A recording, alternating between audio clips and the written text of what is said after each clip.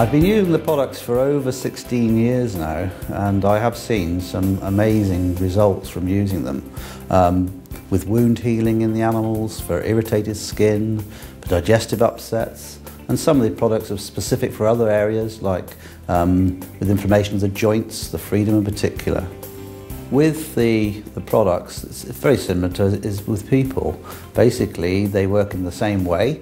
Aloe vera fundamentally naturally helps soothing tissues, both the skin and the digestive system. And so it's a very, very similar system to you find in people.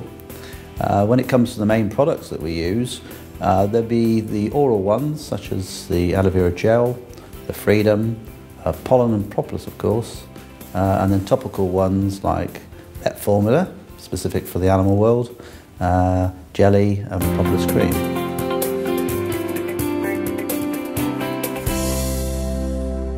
Toothgel is particularly useful in dogs. That's where I would use it most commonly. They suffer from plaque and tartar on their teeth just as people do. They also get soreness of their gums, maybe even ulcers in their mouths.